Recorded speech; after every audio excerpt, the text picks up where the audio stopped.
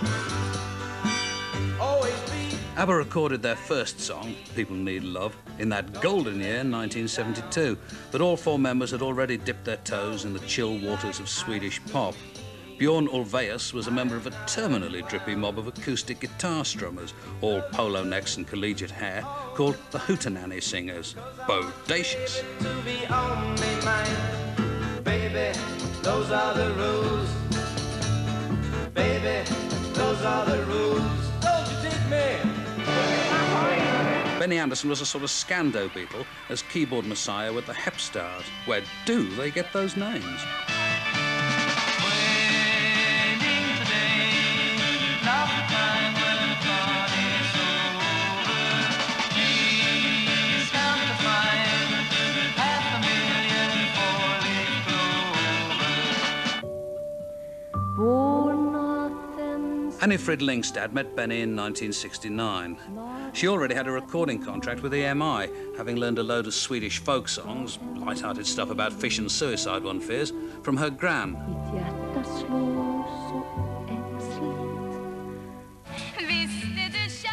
Agnetha Fautskog gave up a job as a telephonist to become Sweden's answer to Connie Francis. Imagine that. She met Björn in 1969, overlooked his taste in clothing, and married him in 1971.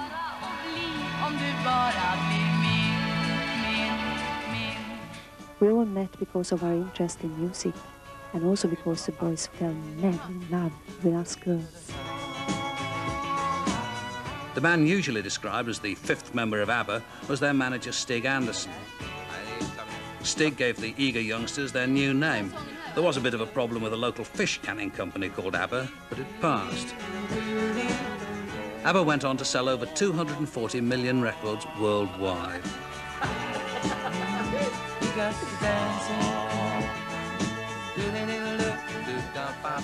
Stig Anderson obviously said to himself, what I need is 2 boys and 2 girls, and what I need is a song that goes like this, because I know Stig very well, and he's an incredible record man, and I think that where fate and history takes a part later on, I think somebody at the start needs to say, what there's not in the Eurovision is 2 girls and 2 boys, so I'll put 2 girls with you 2 guys, and, you know, this is a package. It's almost like the Beatles being hugely successful in Great Britain and then getting their wives in. The one thing that ABBA do is they sing pop songs. And whenever anybody sings a pop song with conviction and to the quality that they always maintained, they were always going to be successful. I've been cheated by you since I don't know where. So I made up my mind it must come to an end. Look at me now, will I ever learn? I don't know how, but I suddenly lose control. There's a fire within my soul. Just one look and I can hear a bell ring. One more look and I forget everything. Oh, mamma mia, here I go again.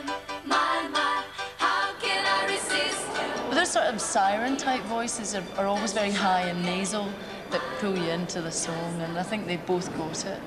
They were like Barbie dolls, weren't they? They were like Barbie and Cindy. So you would like have the 2 of them matching, redhead and blonde, and then the ugly guys at the back. What's the name of the game? Don't smile and the song goes on. Does it mean anything to you? Got a feeling you give me no choice. Nobody means a lot. Then what's the name of the game? Don't smile and the song goes on. Can you feel it the way I do? Tell me, please, 'cause I had to know. I'm a bashful child, beginning to grow and make me talk. It's a very surface appeal of, you know, pretty-looking people and a slightly kitsch look, slightly kitsch music at times, and then these really great tragedies, really, you know. And it is true, you know, sure it's because it was just grown up enough without being burdened with the real neurosis, you know. And then they have the side that you can only really listen to if you're really drunk or something. Fenando. They were shining there for you and me, for liberty, Fenando. Though we never thought that we could lose, there's no regret. If I had to do the same again, I would, my friend Fernando. Do you take drugs or alcohol or anything like that? No drugs. Nothing. No drugs. You're clean. No, not clean, but we don't take any drugs. An occasional drink. The 70s was a time when English pop music lost all its nobility and all its pride and went to America. And I think ABBA came along and it was a very innocent music, and they weren't ashamed to be corny. Perhaps it's something to do with the language, but, you know, they didn't really understand all the words. People accused them of finding their lyrics on the back of cornflakes packets. That aside, you know, we've all done that in desperation from time to time. But I think it's their innocence that appealed initially.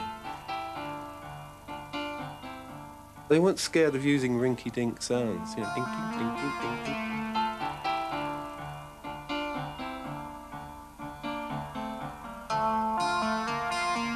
Where are those happy days? They seem so hard to find. I tried to reach for you, but you have closed your mind. Whatever happened to our love? I wish I understood. It used to be so nice, it used to be so good. So when you're near me, darling, can't you hear me? SOS. I just knew that they'd be successful when I saw them on that dreadful Seaside show, singing SOS. When you're gone, how can I even try to go on? When you're gone, though I try, how can I carry on? You seem so far away, though you are standing near. You make me feel alive, but something died, I feel. I really tried to make it out. I wish I understood. What happened to our love? It used to be so good. So when you're near me, darling, can't you hear me? SOS. The love you gave me, nothing else could save me. SOS. Anna, you and Frida always look absolutely beautiful. You wear lovely clothes on stage and off, Thank if you. I may say so. Do you design them yourself? No, we have a designer who designs it for us. Do you have a favourite outfit? Yes, personally I like to have jeans and pullover. Casual. And how about you, Yes. Frida? I like about the same stuff, yes. Casual as well. Friday night and the lights are low. Looking out for a place to go. Where they play the right music. Getting in the swing. You come to look for a I think it's always a little bit sad. I mean, ABBA had they tried very hard to be hip and never really quite made it. Making your sort of international debut on Eurovision Song Contest, you're headed for disaster because you have to have a sort of all singing, all dancing outfit, and then once people like you on that, you can't go into jeans and a t-shirt. You have to keep getting worse and worse and worse, which they did. dancing queen. Young and sweet, only 17. Dancing queen. Feel the beat from the tambourine. You can dance, you can jive, having the time of your life. See that girl, watch that scene, digging the dancing queen. I think the boys had a fundamental problem in that their haircuts were so horrendous. You put anything on with those haircuts and they're going to look bad. You're a tease to turn him on. Let's face it, nobody actually wanted to grow up to be Frida. They all wanted to grow up to be Agnetha. And so she was always the plain one. In fact, in some cases, she looked a bit like Agnetha's grandmother. She had this terrible curly hair, brown for a start. Blondes have more fun. This is cute. One of us you'd like to see in her birthday suit. Two of us write music to a way of song. Sorry, in translation, that line come out wrong. But still super duper, it's super duper that we're #1 again. Singing super duper duper makes us super duper. Now, it says something here about Dancing Queen. Now, which one is the That's one of our songs. Oh, is it really? Oh, what a disappointment. There goes my novelty Okey Cokey. Now, what other songs have you done? Take a Chance on Me. Oh, easy.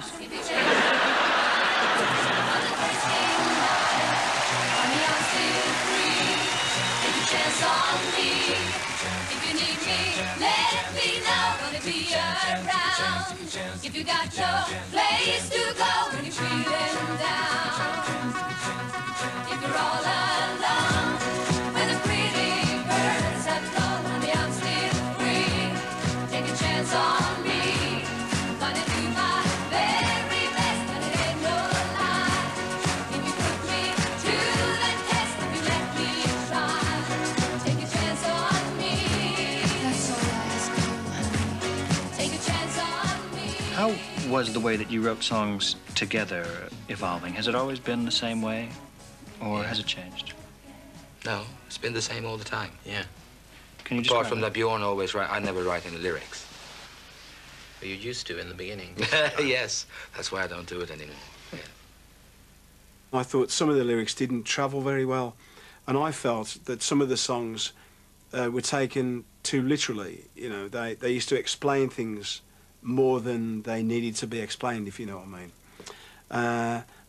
And it used to make some of the words sound a bit corny, but on the other hand, I think the tunes were so nice anyway, it used to make up for it, really. I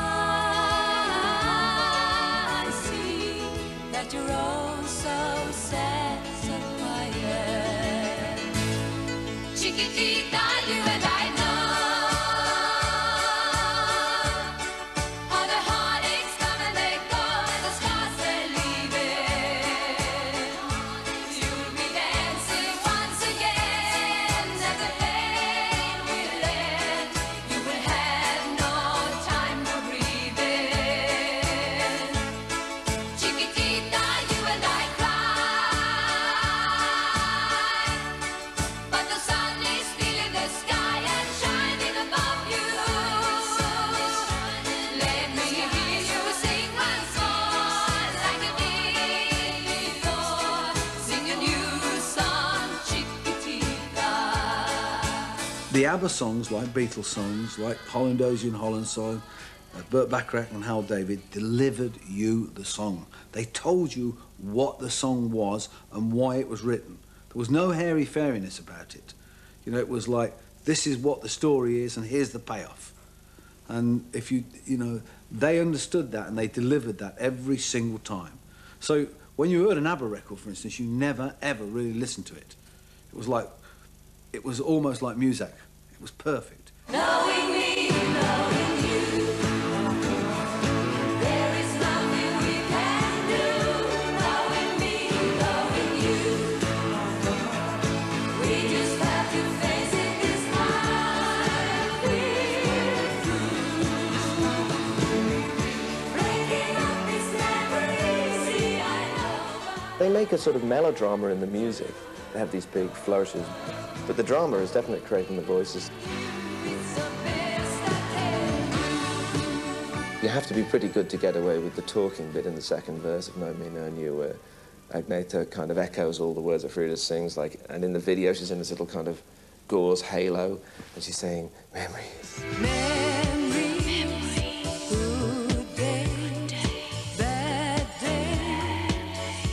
I mean, that's like the Shangri-Las or something. That's like something that's so kitsch. You know, if anybody else do it, you just laugh. But for some reason, it's tragic when they do it, you know? And it's the accent, I think. It's really the accent. It's not a racist observation at all. It's true, that accent is very poignant. People speak, they speak very deliberately, and like this, you know. People do it now much too much. It's much more precise. For one thing, they speak English probably better than a lot of English people do, you know, so. Walking through an empty house, tears in my eyes. People pick up and project all kinds of weird and perverted theories about the, you know, what they're trying to express, but the main thing is that universally, when you just hear the song at chance, you're dropped right into the melancholy of it, and yet the image of them is this bright, shiny pop group. There's a really melancholic part in there, and in the choruses particularly, that you cannot tell how many voices are working there. And all the flourishes, they don't have so many of them on this particular record, but we stole them like crazy, and they drag these things into pop music, these big double octave flourishes on the piano that seem to like they're straight out of Rachmaninoff or something.